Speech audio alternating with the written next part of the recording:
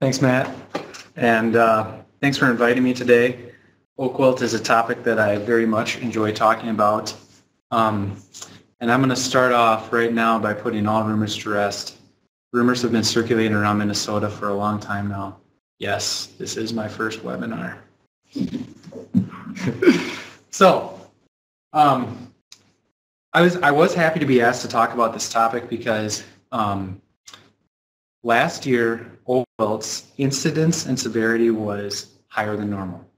And Bur Oak Blight, also for the last several years in the upper Midwest, has been getting a lot of press. And so I feel like there's ample room for confusion for Minnesotans when they see all these press releases on Bur Oak Blight, and then they see oak wilt all over the landscape and two-line chestnut borer all over the landscape. I think there's a lot of confusion out there, so I'm happy to talk about this topic today. But before I get started, I just want to advertise this USDA publication where it reviews 8 common diseases of oaks. It's a fantastic publication. It's kind of in table format, has good pictures, good text descriptions of these diseases, and I highly recommend getting your hands on that. And I believe Matt Russell has put a link to that publication on the My Minnesota website, My Minnesota Woods website. So check that out. I'm going to start off talking about oak wilt. Here's a shot of oak wilt. Oak wilt creates mortality centers or disease pockets, and it can do so, contrary to popular belief, in pretty high quality oak stands like this image shows. And I'll start off by saying that there is very strong evidence that oak wilt is a non-native species. I know a lot of the time when I'm talking about oak wilt, people bring up the fact that it's been here a long time and it hasn't spread across the landscape at the rate of, say, a chestnut blight or a Dutch elm disease. But the genetic profile of the oak wilt pathogen isolates that they've studied show limited diversity, which suggests it's a non-native. And also, when you take a look at host susceptibility to oak wilt, there's limited to no evidence that there's any resistance whatsoever in our red oak species. Where is oak wilt? Oak wilt is here. The red dots show where we know oak wilt has been confirmed in the past. Certainly, there's more oak wilt on the landscape than what this map shows. And just this morning, I quickly put up the dates of locations of oak wilt. So you can see in the early 50s, oak wilt was confirmed in White Bear Lake. It was likely there well before that. In 2000, it was confirmed in Pine County. Again, oak wilt is a non-native species, and the likelihood of finding an introduced species in a new area, just the initial find, the initial introduction, the chances that you have of finding that are very, very, very low. So I suggest to people, when you find oak wilt in a spot that has not been confirmed to have oak wilt before, say 100 miles from the nearest known spot, I recommend that people suspect that it is much wider spread than that. So if you have one introduction that you know of, you should think, well, we probably have 10 that we are unaware of. Oak wilt is a very tricky organism to identify in aerial surveys at low levels. I'll also ask that if you think you found oak wilt in a previously unconfirmed county, please get that oak wilt confirmed somehow. One way is through the University of Minnesota Plant Disease Diagnostic Lab. And when you send in samples, they have to be to a lab. They have to be actively wilting. They cannot be dead. You cannot send in a leafless branch. You want to keep samples cool overnight because the oak wilt pathogen perishes at about 90 degrees Fahrenheit. And if you want to increase your likelihood of getting a positive in a sample that actually does have the pathogen in it, you want to ship it overnight. False negatives are not uncommon with oak wilt testing, and it's not the lab's fault, and it's not always the collector's fault. It's the pathogen in a given tree that has the disease is not in all parts of that tree. it's only in some parts of it. Okay, so I kind of already mentioned this. The oak wilt pathogen kills all of our native oaks. In the literature, you oftentimes see it's stated that white oaks and bur oaks are not as susceptible to oak wilt as red oaks. That statement is a little misleading because an oak wilt that has a wound in May and a red oak that has a wound in May, if they're right next to each other, they probably have an equal chance at being infected by oak wilt. It's just that oak wilt proceeds much more slowly in white oaks and bur oaks than it does in the red oak group. And I'll hit on that a little bit more. Let's talk about recognition right now. Oak wilt recognition on red oaks is relatively easy compared to white oaks and red oaks because there aren't many other things that do to a northern red oak what oak wilt does. So the first thing that you'll notice, well, you'll actually notice a bronzing in the canopy, quickly followed by leaf cast or leaf shed that is rapid and drastic. And the leaves that fall to the ground, some of them are going to be completely green, some of them are going to be completely bronzed or brown, and then some of them are going to have leaf edge or leaf margin necrosis. Whenever I say necrosis, I mean death. And you can see this actually at any point in the growing season. You can see this start in September. You can see it in June.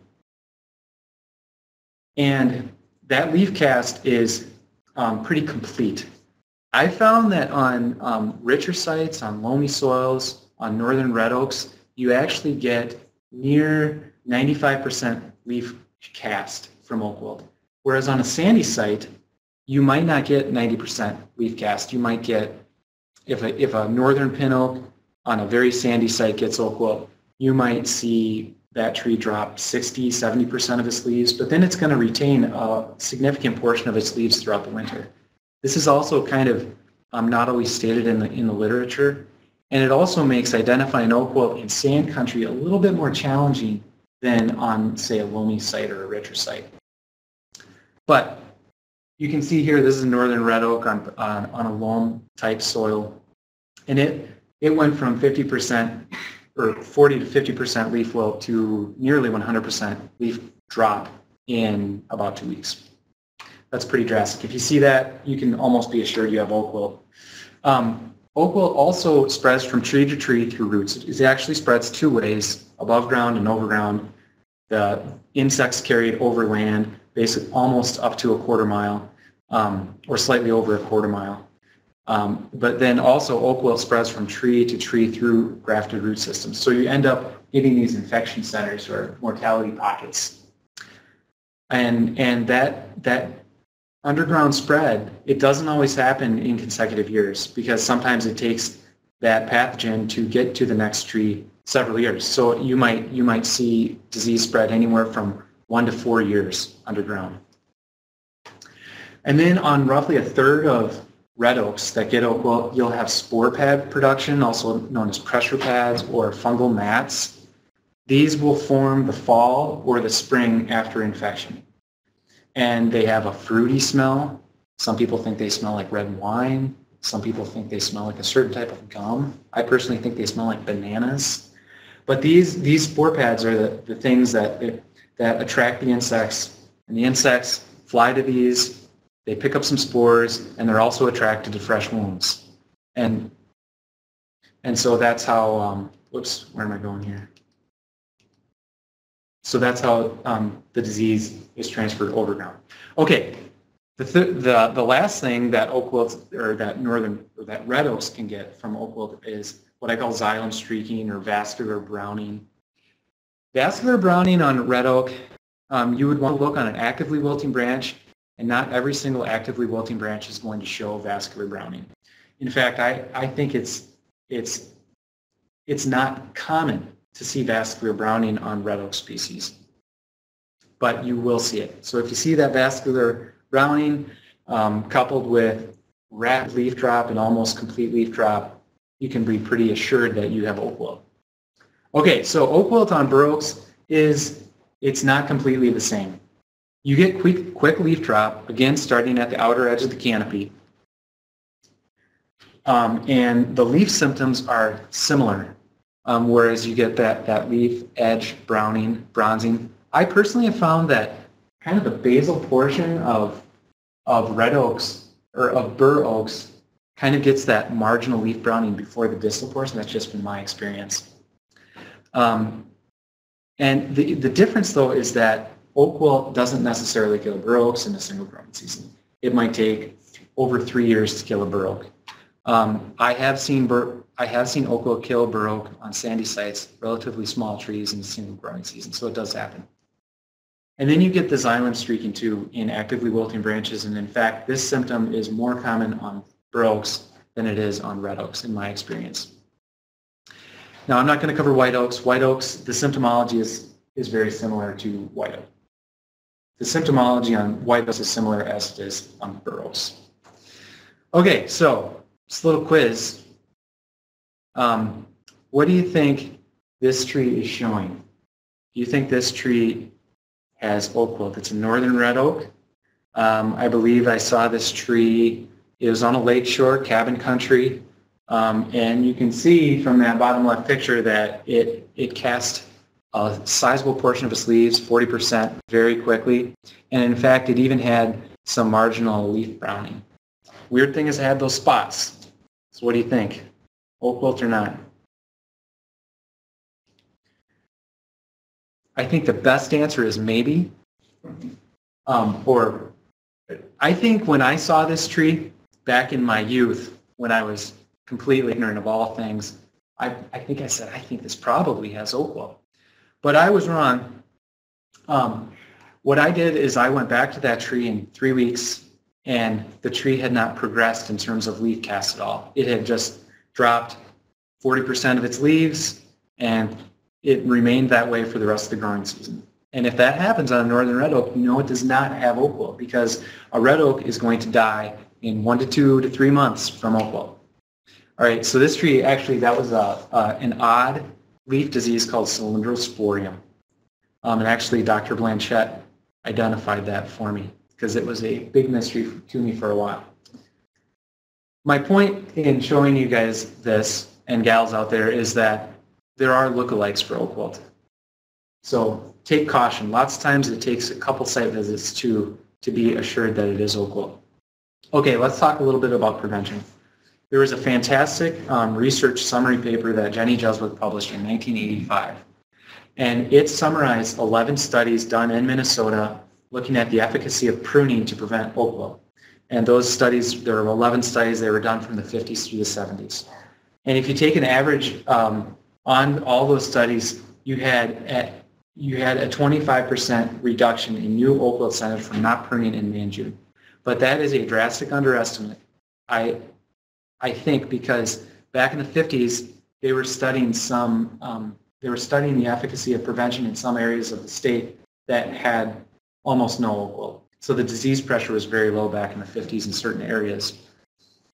And so this, I would argue that your efficacy of preventing new oak wilt infections in May and June by not pruning is even greater than 25%, much greater in some years. Now, some people will say, well, you get natural damage, you get windstorms, I might as well not prevent because Mother Nature's just going to wound my oaks. And I think, well, if it's additive. So if you wound oaks and then Mother Nature wounds oaks, you're just going to have more wounds. And of course, you aren't guaranteed that a given oak stand is going to have severe wind damage in May and June to promote oak wilt. So prevention is effective. In 2005, Jenny Jeswick and Angie Amborn corroborated all those previous observations in a fantastic study where they looked at the most common vectors of oak wilt. The most common vectors are 2 nididulid species or sap beetles. 95% of the insects that visit wounds in Minnesota are those nididulid species. And here they looked at those species in this study, and they actually looked at the individual beetles that were visiting fresh wounds in the growing season for 2 growing seasons, and they looked at which ones were actually carrying the disease spores on their bodies. And as you can see by the relative heights of these bars, the riskiest periods, or the periods in the year when these beetles are carrying the disease spores and visiting these fresh wounds, is significantly greater in May and June. So prevention is effective. This slide, I didn't really know where to put this slide, but I'll just tell you from my personal experience, for 7 years in northern Wisconsin, I can tell you that firewood is a very common way that oak wilt moves across the landscape long distances. So I'll say this right now and I'll say it later. If property owners ask you out there in cyberspace land, or you guys here in the audience, you know, how long can I move oak firewood? How long do I have to wait? The answer is wait 1 year after the tree dies, and then that firewood is not going to be infective or threatening to any oak species anymore. Of course, you have to pay attention to quarantines, but just wait 1 year to move that firewood. Okay, I'm going to talk about management here, but before I do that, I want to show, let's just say this isn't worst case scenario of oak wilt. I've seen worse, but this is a pretty bad case of oak wilt on a scrub oak site in northwestern Wisconsin. This would be analogous to several sites north of the Twin Cities on the Anoka Sand Plain. And I've outlined here in red all the oak wilt infection centers, and there are certainly more on this, just in this image, that I didn't circle. I'm not going to talk about how to deal with oak wilt in this situation, and I'll be honest with you, I don't think I know how. I'm not confident that oak wilt can be controlled in a situation like this. I think it could be, but the amount of effort, time, and expenditures that would be required to control oak wilt in a sand like this are astronomical. So I'm not going to really talk about this. I'm going to talk about where you're dealing with 1 or 2 oak wilt pockets in a given stand. I think in this situation here, you know, you might be looking more at slow stand conversion or reduction of the oak density in a stand to reduce the future impact of oak wilt in that site. And I can tell you also in a site like this, will oaks regenerate? Yes, they will. But in all of these infection centers, they're going to regenerate from acorns rather than from stump sprouts if this site were to be harvested. Okay, so number one thing to do for oak wilt in your stand is you have to monitor your forest. If you don't monitor your forest, you're going to miss new infections that are naturally caused, and oak wilt's going to, you know, is going to start killing more trees. Remember, it depends if on a sandy site you have oak wilt, that disease is going to spread from tree to tree. It's going to spread radially, you know, 20 feet per year plus. And so it's crucial to monitor your forest and jump all over those infection centers when they get started. Here's another kind of newly wilted. Well, this tree is pretty obvious to see. It was wilted 50%. This tree here, it might be hard for you to see depending on your screen, but those leaves are just starting to bronze in mid-July. That's oak wilt. Those are the initial symptoms. Okay, so what do you do if you have oak wilt? You first have to control the underground spread, then you have to control the above ground spread, and then going into the future, you want to continue to prevent infection. All right, so how do you control the underground spread? Well, you got several tools at your disposal. You have vibratory plows, you have trenchers, you have excavators, and then you have herbicides. Now, herbicides, I will say, are not a proven method at controlling the underground spread of oak wilt. But there is a very promising technique that is being done in 2 locations in Wisconsin that I'm familiar with. And I'll talk a little bit more about that in a few slides here. But let's just first look at vibratory plowing. What does that involve? That involves severing the rootgrass at least down to 5 feet deep around an infection center. And the key point here is that you don't want to plow a line.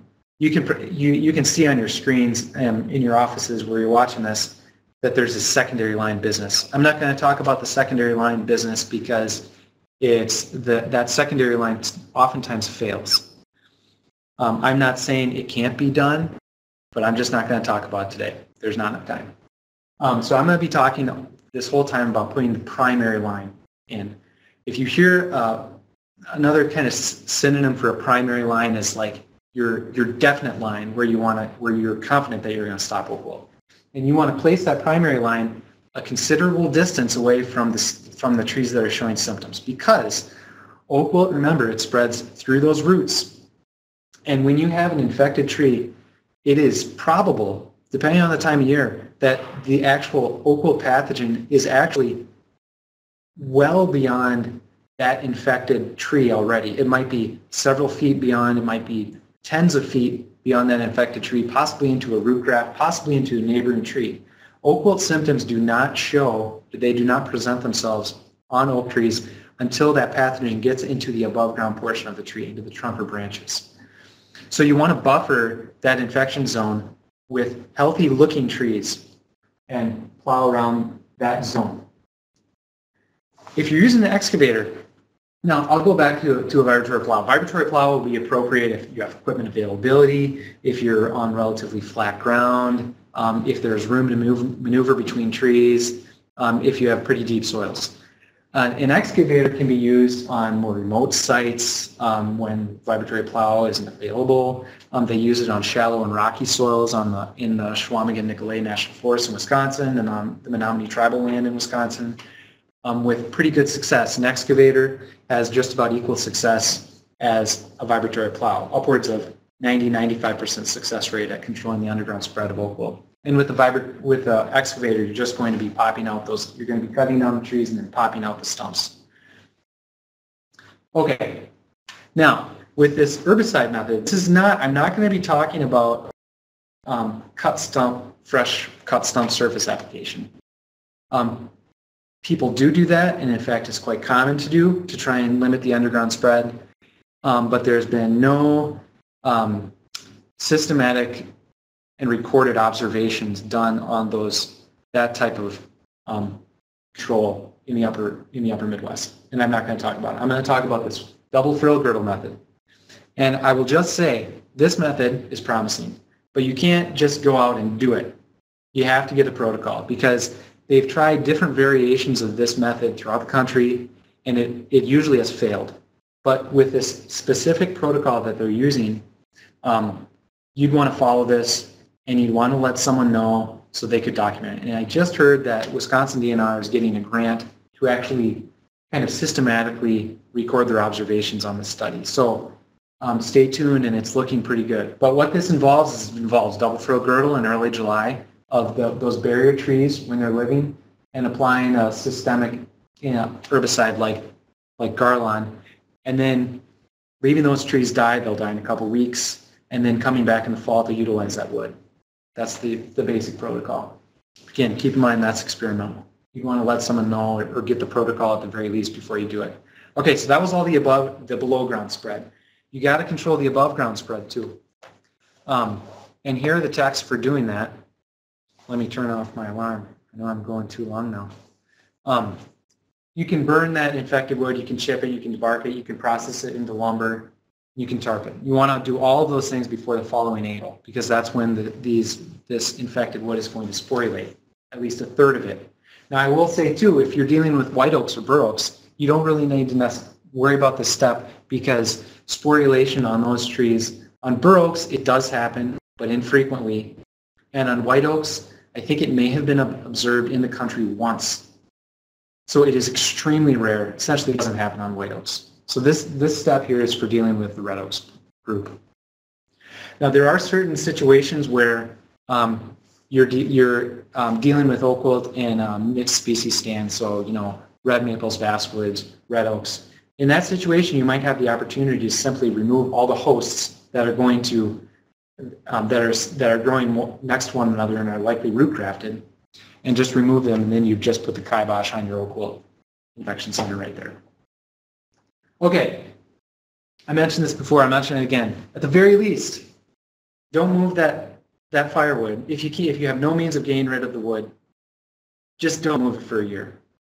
And you're at least, you aren't getting rid of the overland infection spread from your property, but at least you aren't moving it to a different property. At least you aren't moving it across the landscape long distance. And I mentioned this too, you want to continue to prevent oak wilt into the future.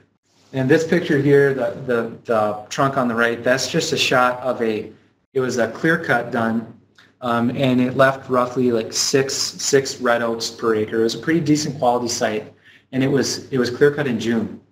And that wound that you can see is from a tree that fell on that residual and scraped off the bark.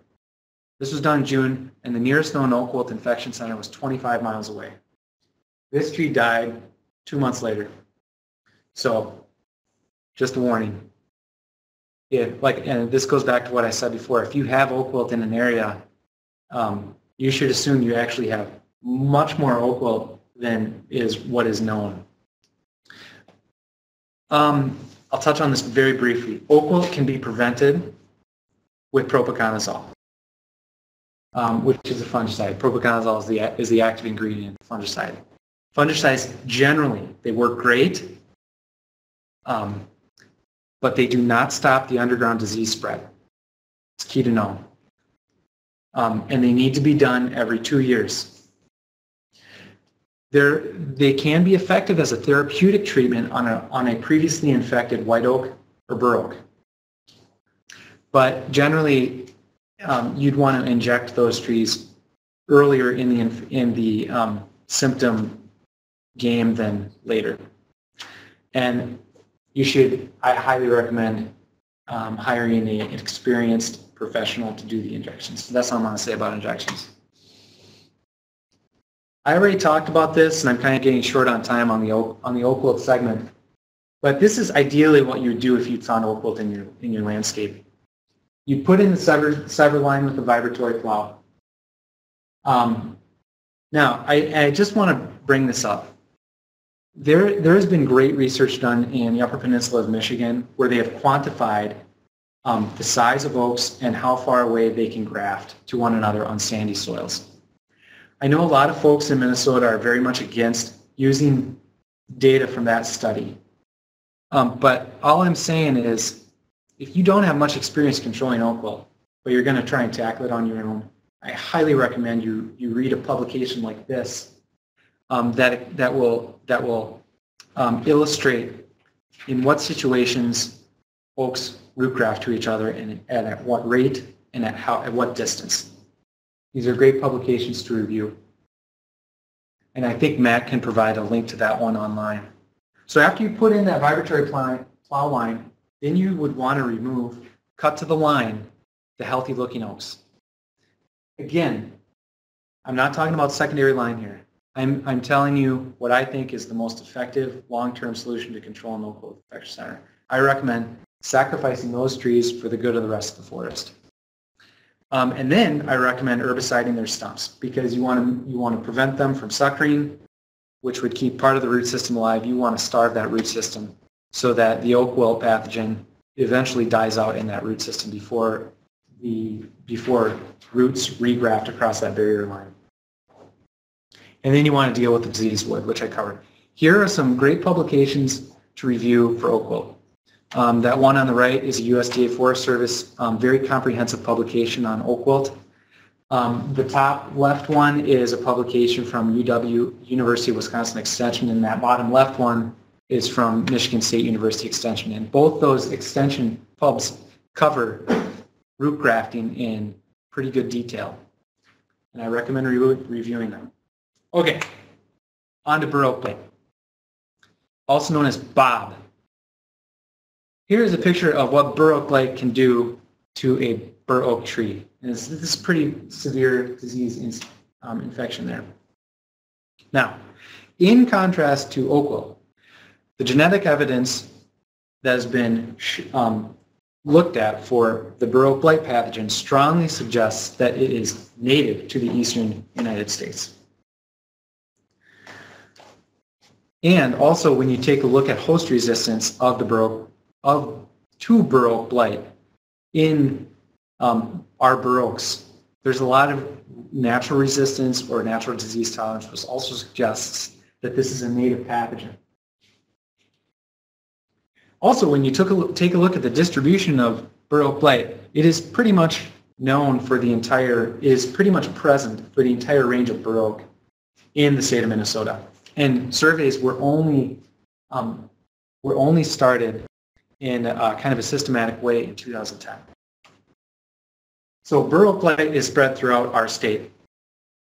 And like I briefly mentioned before, Bur Oak Blight only infects some of our bur oaks, and in fact, it only infects a certain variety of our bur oaks, the variety Oliviformis, and that is the small acorn variety of Bur Oak. And I will disclose right now that I'm definitely not an oak taxonomist.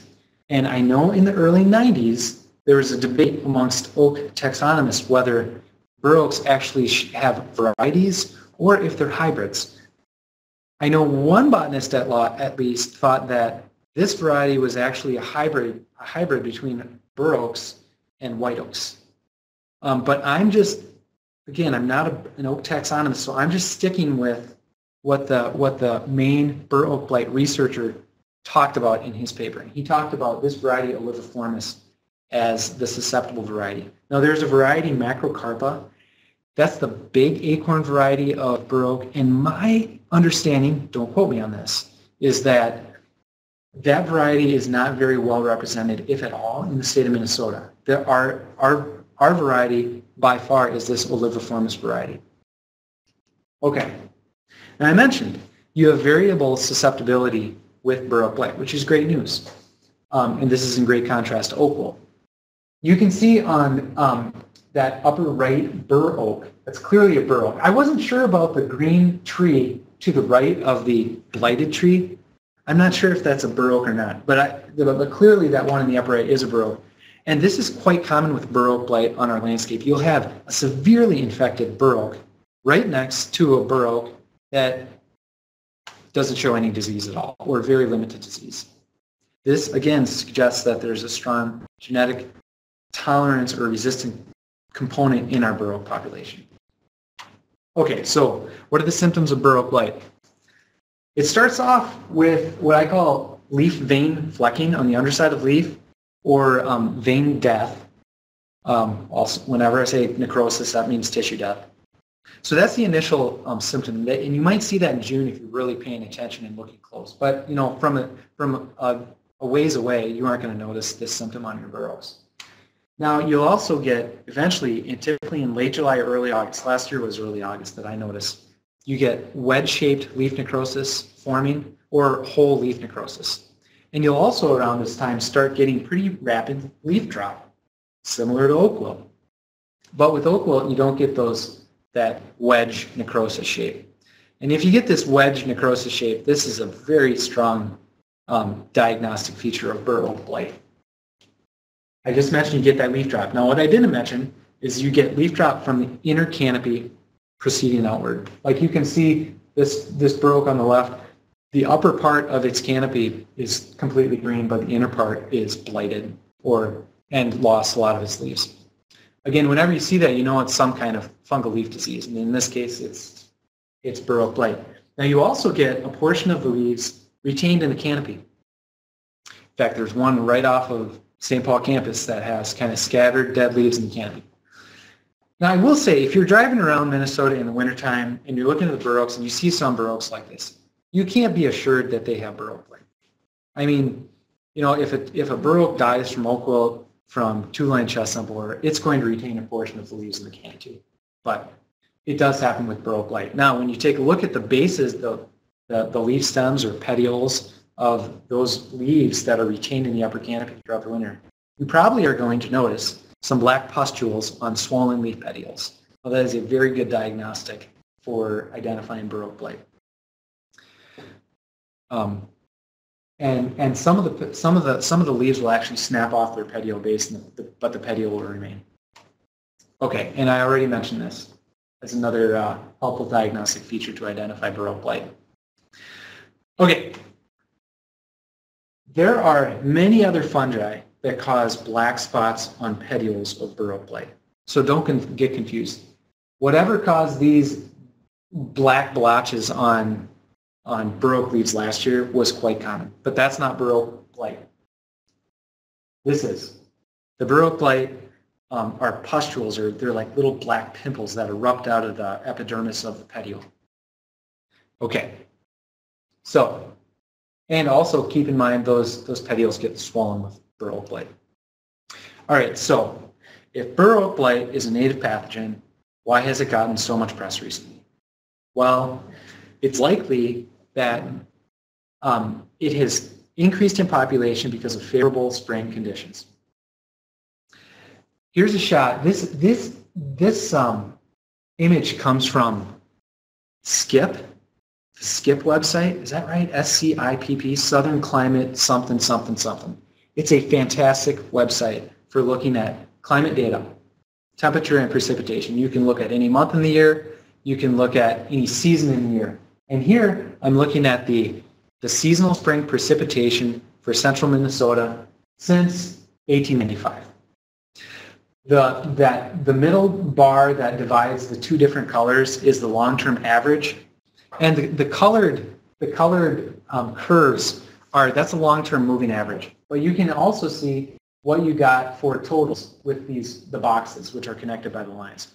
So if you zoom in on that graph on the very right, since 2000, you can see that there was only one period in that time frame where there were 2 consecutive springs that saw below average precipitation. Okay? And actually in Iowa, where Bur Oak Blight was first identified, I believe, and it's kind of the center of Bur Oak Blight research, they have not had 2 consecutive below average wet springs since, I believe, 1993. So consecutive wet springs equal leaf disease, and if you continue to get those consecutive wet springs, the population is going to increase, increase, increase. Okay. So I'm going to start to talk about management here, but it's going to be in a little while. But I want to start off with this slide. So Bur Oaks with severe bob for several consecutive years can die from secondary organisms. Keep in mind that Bur Oak Blight is a late season defoliator. A late season defoliator does not put as much stress on a tree as an early season defoliator, because with late season defoliations, the trees don't reflush, which is energy consumptive. It takes a lot of energy to reflush. With Bur Oak Blight, that doesn't happen. So these trees look horrible, but they're going to reflush the next year and the next year. But at some point, they are losing energy reserves that they presumably would use to put into required root growth the following spring. So they're going to be weakened. At some point, they're probably going to be attacked by armillaria and or two-line chestnut borer. We can't forget the commonness of two-line chestnut borer. This is a very common native native insect pest of oaks. And it's very abundant on the landscape. It causes branch death, starting usually at the outer part of the crown, and it'll kill an oak anywhere from in 1 to 3 years. One year death induced by two-line chestnut borer is quite rare. It can happen in severe drought years. But anyways, on the landscape, I don't know if you guys can see this on your computer screens, but I put a dot over all the trees that are showing branch flagging from two-line chestnut borer, and you can see this is a very abundant organism during certain years on the landscape. And again, back to this phenomenal weather website, if you take a look at our late summer precipitation levels, for example, in south central Minnesota, where I've seen a lot of scattered death induced by armillaria and two-line chestnut borer, when you take a look at droughts in our late summer, they've been quite common recently. And in fact, I think that the bottommost point there is a record for August precipitation level. It was the least amount of precipitation ever recorded in south central Minnesota. And that same pattern can be seen in central, east central, and southeast Minnesota. I'll mention this really quick. The same fungicide active ingredient that prevents oak wilt death or symptomology will also hammer back Bur Oak Blight. But you'd only want to treat an oak if it had Bur Oak Blight for several consecutive years. Because remember, even though the tree looks horrible, it's probably not going to die until it's been impacted by Bur Oak Blight severely for several years. And a single spring treatment is going to be effective for many years on a bur oak. You don't need to inject a given bur oak at the frequency to prevent Bur Oak Blight that you would with oak wilt, for example. And you want to use the lowest label rate because Bur Oak Blight is quite sensitive in a phytotoxic manner to propiconazole. So I believe that it's like 10 mils per liter per inch diameter, something like that. Okay, back to this comment because I'm going to talk about management in forest. Keep this in mind. Most bur oaks are resistant or tolerant to bob. So yeah, if you're out there marking a stand with single tree selection or thinning it or group selection, you really don't need to think about Bur Oak Blight because you're going to remove the trees naturally that are susceptible to Bur Oak Blight anyways because their crowns are going to look crappy. So, you know, in a stand at this point, all I recommend is removing the trees that are highly susceptible to Bur Oak Blight, and in that way you're going to increase the overall genetic resistance of your Bur Oak population to Bur Oak Blight. We have a few minutes here to review quickly the differences in a side-by-side comparison. So again, with Bur Oak Blight, the disease progresses from the inner canopy outward, which is in great contrast to oak wilt, where the disease progresses from the outer part of the canopy inward. All right, do a self-quiz here, silently to yourselves. Which tree do you think is showing symptoms of Bur Oak Blight? The one on the left. It's got that wedge-shaped leaf necrosis that is very diagnostic for Bur Oak Blight. And here's another picture of that wedge-shaped leaf necrosis. Even though it's coming on that picture on the left, even though it's coming from the tip of the leaf inward, it's still, you can see it's bounded by those leaves, which is in contrast to oak wilt symptoms. And then, of course, you get that leaf vein flecking too in the early season with Bur Oak Blight. Now, I will tell you that just because you have Bur Oak Blight on a tree doesn't mean that that tree does not have oak wilt. And it doesn't mean also that that tree doesn't have two-line chestnut borer. Just because you have a tree with oak wilt doesn't mean that it also does not have two-line chestnut borer. I frequently see two-line chestnut borer galleries on trees that are impacted by oak wilt. And I'm talking about northern red oaks. So be really careful. Take your time when you're diagnosing these issues because it is complicated. Oftentimes it is not a slam dunk. I've seen last year I saw near Cannon Falls, I saw a tree with oak wilt and Bur Oak Blight. Okay, if you see the xylem streaking on a wilting branch, that's a very good diagnostic feature for oak wilt, especially if it's coupled with rapid and nearly complete leaf drop. And then with Bur Oak Blight, don't forget that it produces those black pimples or pustules on the swollen leaf petioles. Doesn't happen with oak wilt. Remember that oak wilt moves underground and creates these infection centers. Don't forget about this publication. It's a phenomenal publication. And I will take questions at that point and reserve the quiz I have. Great. Well, thank you, Brian, for that primer on oak wilt and Bur Oak Blight. Both two diseases are very much of interest to us here in Minnesota. I'll encourage folks that are online to type any questions they have into the chat box. So that would be on the right-hand side of the web conferencing tool.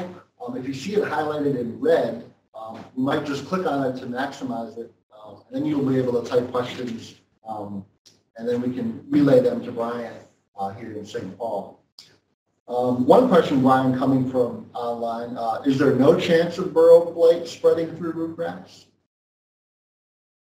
There's no chance of Bur Oak Blight spreading through rootgrass because those black pustules form the spores, and if those leaves, like I said, you get some leaf retention in the canopy.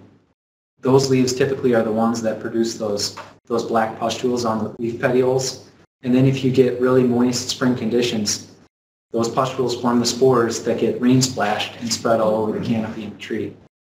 There's actually a different type of spore that is also produced on leaves at a different time of the year that aids in secondary infections, which build up the population if wet conditions persist.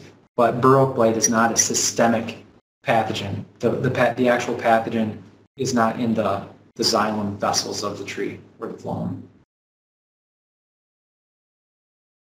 And another one coming from our Grand Rapids broadcast site. Do you think that folks in northern Minnesota should adopt pruning practices that are in place in central and southern Minnesota? Oh boy, that's a controversial question.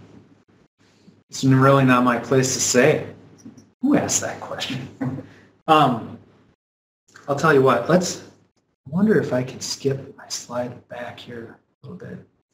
I showed that map, that distribution map of oak wilt with all the red dots. On that distribution map, I failed to say that it also shows this light gray flecking, which represents the range, the modeled range of red oaks in the state of Minnesota. And red oaks, like I said before, they're the ones where this disease is very impactful. In all honesty, no, I don't think prevention needs to be taken out in the Grand Rapids area. But then, it does get really tricky to make recommendations as the presence of oak wilt gets closer and closer. Oak wilt can move naturally, typically up to, it's like 600 meters. They've shown that these beetles will fly. 90% of them only probably fly 100 yards. But they have been shown to fly up to 600 meters, and certainly some of them will fly further, but that percentage would be extremely small. So any oak wilt within a quarter mile of your stand is greatly threatening to any oaks. So at the very least, if you have oak wilt within a quarter mile, I highly recommend not wounding oaks in any way, whether that be through harvesting or whether that is through pruning ornamental trees. But clearly, oak wilt moves further than that quarter mile. I've seen it move. I've seen it, in fact, the one stand 25 miles away from our nearest known infection center, and I was looking hard for it in that area. Oak wilt is very difficult to identify from the air over a mixed species forest, or where it just hasn't been established for very long. So that's a point to debate. At what distance away from a known oak wilt infection center should people start minimizing wounding during that critical period? Another thing to say with that question is that wounding trees in that period, May and June, April, typically it's not a good idea to do that anyways, because their bark is loose, it's full of moisture, and anytime you get wood exposure from any wound whatsoever, not only does it make on an oak, not only does it make that oak susceptible to oak wilt if oak wilt is nearby, but it also makes that tree susceptible for as long as that wound is open to decay fungi. And decay fungi, there are multiple species. We're probably breathing in decay fungal spores right here in this room in St. Paul. You can't get away from those spores, so that's something else to consider. Other wounding agents to trees. Like talk about sugar maple. If you get wounds, particularly in the late spring, early summer, on the basal portions of sugar maples, you can get a vascular disease called sap streak disease. And I've seen sap streak disease do some significant damage to stands. Typically, that's a problem where there's sugar maple tapping going on. Another question from Scott. He's wondering if you could pick sort of one date on the calendar to maybe do a walk through your woods to monitor for new oak wilt cases that you might find. What might be a particular date that you might recommend? July 4th. July 4th. July 4th, yep. I think, and maybe even like north of Grand Rapids, if you're in oak country, or northwest, kind of the northern central part of the state where there is still a significant portion of northern red oaks, you might even want to wait until the end of July to do it, or early August. But I think in north of the Twin Cities, July 4th is a great time to start scouting for oak wilt, because that's the time of the year when I've started seeing symptoms be quite noticeable. In southern Minnesota, maybe you want to go later June, but I think around that July 4th period, that's a great time to scout for oak wilt symptoms. And another one from Gary Wyatt. If you're planning to plant oaks in windbreaks or conservation plantings, what species do you recommend? And is there a revised spacing recommendation, 15, 20, 30 feet? Your thoughts about sort of planting oaks in windbreaks? I think that if you're able to diversify the windbreak planting, to do so, because I know at the very least that pines of similar species root graft and oaks of similar species root graft. The rate of root grafting on bur oaks apparently is lower than it is in red oaks. I know there was some research done in the central sands of Wisconsin several decades ago that looked at the rate of root grafting in bur oaks, and I believe they found it was 3% of the species root grafted together. But I caution people in taking that number as a definite number, because when you take a look at various root grafting species that have been done in the country on the same species, they typically come up with widely differing numbers. But it is likely that bur oaks and white oaks root graft at a lower rate than red oaks. So to answer the question, I would personally favor white oaks and bur oaks over northern red oaks, but ideally you'd plant red oaks, white oaks, and bur oaks on the same planting. For any leaf disease, presumably you're going to get less leaf disease spread if you diversify your planting. And oak wilt definitely is going to be a more devastating disease if you go with just one species in a row. I'll also mention with pines, red pines, you can see with red pine windbreaks all over the state, all over the region, you can see root pathogens mowing down areas of red pine. And if those red pines would have been, if those windbreaks would have been diversified, presumably the life of the windbreak would be greater. These answers are way too long. I gotta shorten my answers. I think they're perfect. They're giving us all the content that we want. Yes, I guess.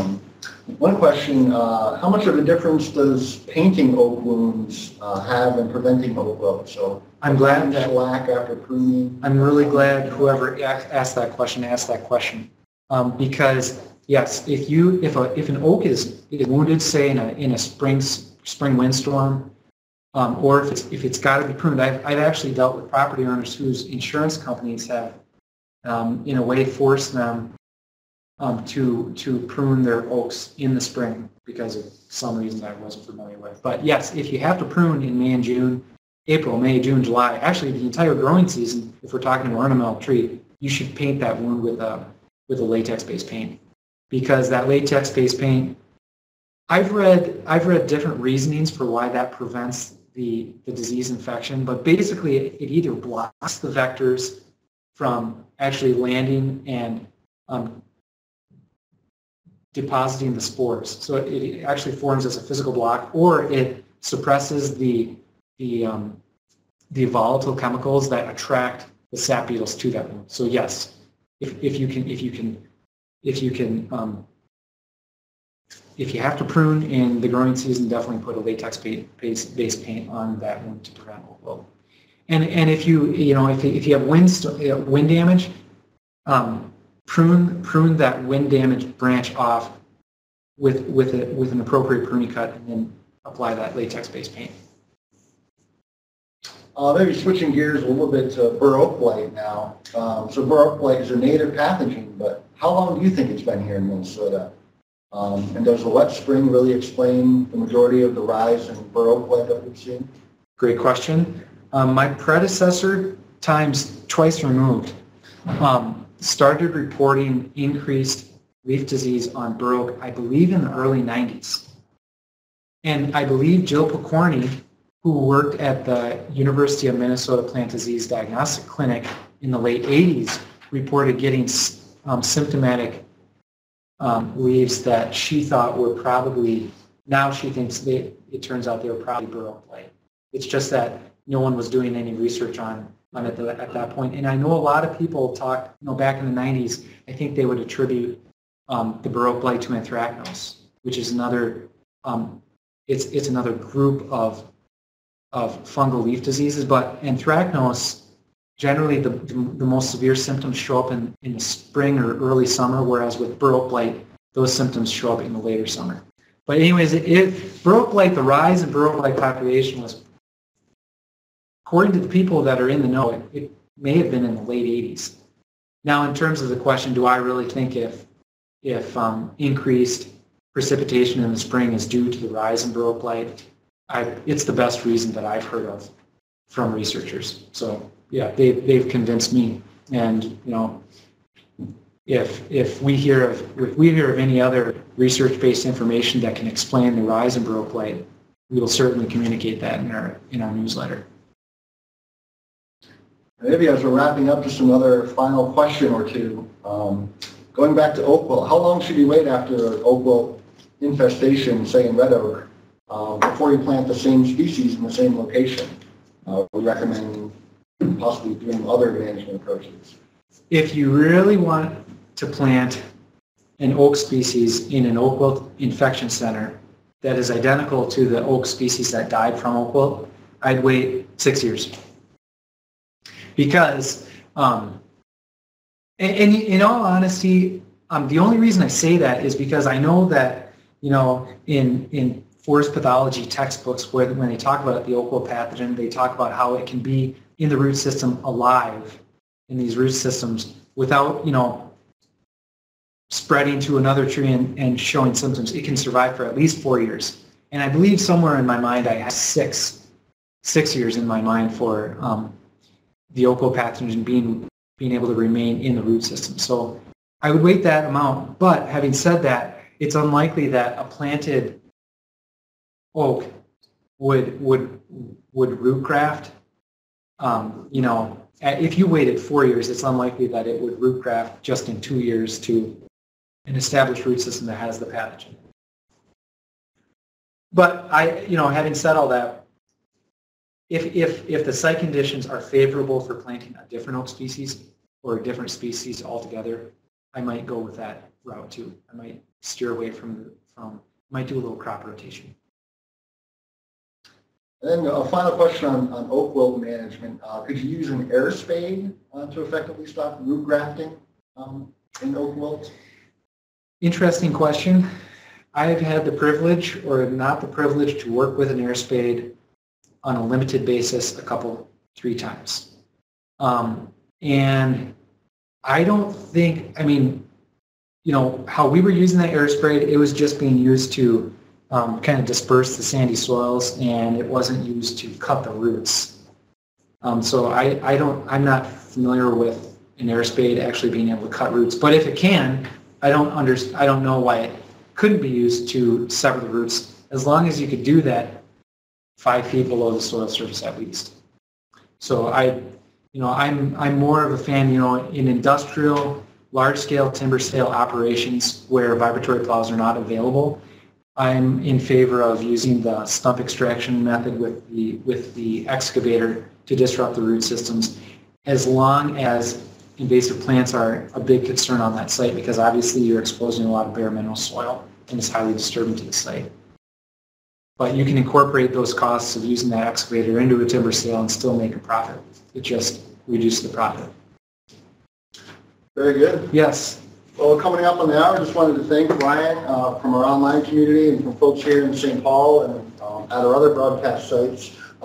If you take a look at the chat pod, there's some links that might be of interest. A lot of the documentation that Brian mentioned, a lot of the management guides and sort of diagnosing these different diseases. So I'd encourage you to take a look at those.